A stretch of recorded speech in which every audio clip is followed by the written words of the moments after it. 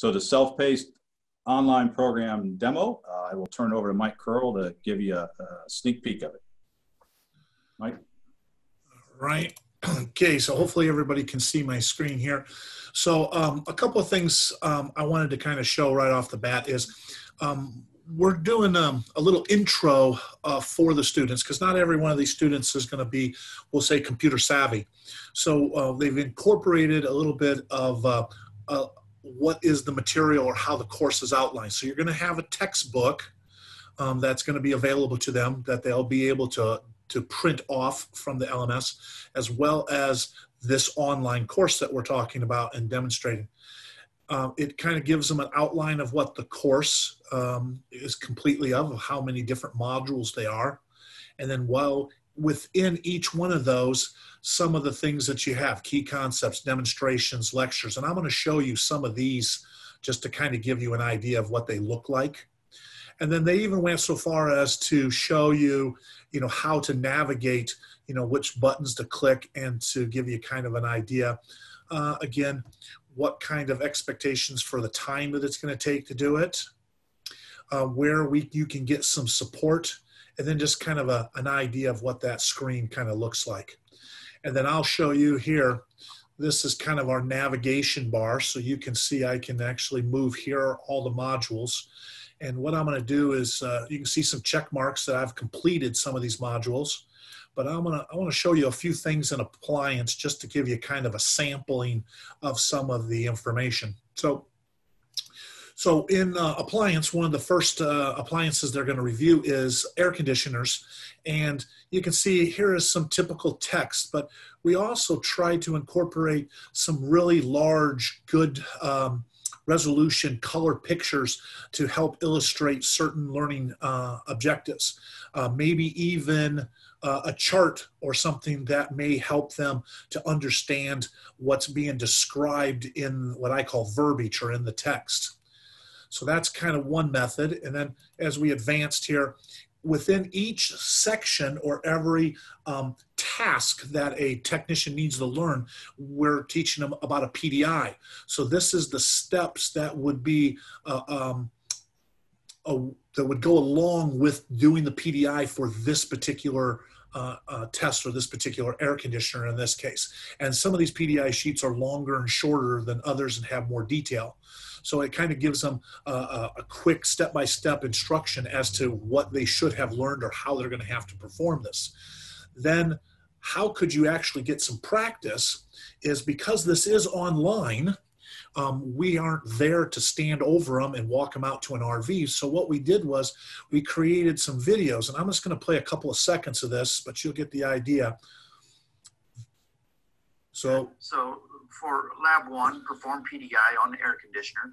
So what that is our technicians, myself and Mike Anderson, we went out to these RVs and we actually performed these PDIs of these particular ideas, and we videotaped them, and then they voiced them over so that the technician would also have the ability to listen and watch somebody do the same task that they're expected to learn. And potentially you could repeat this and play it over and over if necessary to pick up. Another task or another asset that's within this learning module is these what they call interactions. And these are little programs that we're hoping to get the person that likes to click the buttons to be able to move through and also reaffirm or reinforce some of the learnings that they have to go. So this happens to be the air conditioner.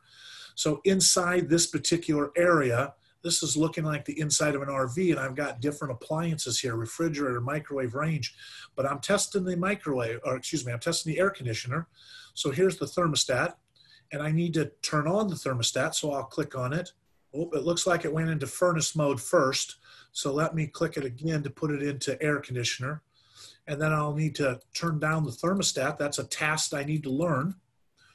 So now the air conditioner should be on, and so I can check airflow. So again, they want to check these vents to make sure vents are working, and this is all stuff that I'm clicking on, and they can be reading as well as clicking on the vents Okay, so how would I check this, if this air conditioner is functioning properly? And I can click to put a thermostat in there. And then there's this special word. We've talked about this earlier in the text and maybe in a picture. Well, now I'm going to get reinforced here a little bit more in that here's the air conditioner temperature, here's the outside. So the differential is that delta, and you type in the number and you can submit that. It will give you some questions here to answer. Yes, it looks like it's working. Let's complete our PDI sheet. And you might have a PDI sheet that you would click different things on. So that's kind of what we would call an interaction. Another tool, besides just having plain pictures, we have pictures that are, this happens to be in the refrigerator section. They are pictures with these little bubbles on it that they use the term hotspots. And you can click on these and they actually give you some information about what's happening in that particular area. And this just gives them another way of learning without having to continuously read down a particular page or something. Another I'll show you is just kind of, I'm just going to jump into the electric here just for a second to show you how we check to see how they're doing. And at different times, and different courses, there are some quizzes, and there are some very, very short quizzes in the middle of a module possibly, but every module has a very intensive multiple choice question quiz, what we would call an assessment, practice questions at the very end of each section. And those would be a good study guide as well. So here is just kind of a midterm quiz. So I just kind of give you, we're trying to teach them, in this case, electrical and Ohm's law. And so you can click it and I got a green, so I got that one right. And I got that one wrong. And so let's get B, we get it right. And voila. Then you end up with getting some information here. I got 4 questions. I answered all 4 of them and I had 3 to 1. 3 right, 1 incorrect. I can review these and it'll go back and I can and see some explanation of what I did wrong, or I could just retake the quiz altogether. Another way that we present information to them, another example is, again, we're talking text that they might have to read, but rather than, again, just reading a paragraph, we kind of put these in this little pull down. So here you expand it, and here's a little bit of information that they need to know about the parking brake and how maybe they test that parking brake, and maybe an illustration or a picture to go along with it. You know, here's, oops, sorry. Dash components, maybe, convenience lights, and so there's information underneath each of these tabs, so it makes it a little bit less monotony of just sitting there reading page after page. And then lastly, I'd like to show you one more here that, again, here we have our typical text, but here's another kind of interaction. It kind of is a combination of hotspots and information. So if you click on the DOT, it's showing you that, oh, here's the area that we're talking about, but then I have this little eye. And if I click on the eye, here I've got some more information about what that actually means. Like for instance, manufacturing date. Okay, I see this is the manufacturing date, but what does that mean?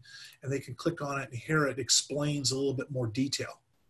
So just a bunch of different methods to be able to keep the student or the person engaged in learning without trying to, keep reading page after page every time we're going to switch up pictures, interactions, some touch and move type items. With that, I'll open it up to if there's questions. I'm sure that several people, Sharon, myself, Mike, could answer anything that you'd like to know about it. With that, I'll turn it back over to Monica. Yeah, Mike, I think we're going to save the questions to end, so please just jot them down or throw them in a chat box, and we'll kind of catch up at the end. But many thanks to Mike and the team. Hopefully what you saw there, a couple things I'll point out is from day one when I joined the team here, what I kept hearing was, we needed something that is online. we can't send our text to Elkhart all the time. We want, we want both reading and practical. And, these were very, very much articulated to me. It's very much understood coming from the education space. I feel very comfortable in understanding where the needs were after visiting to the dealers. The other big one is we don't want to take them off the floor.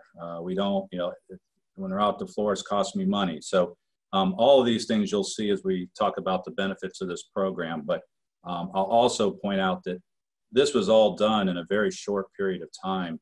And because this is all cloud-based education, we will be able to change, update, add live pictures, different things of that nature, and continue to be in a state of improvement so that this experience doesn't have to wait 10 years to be updated.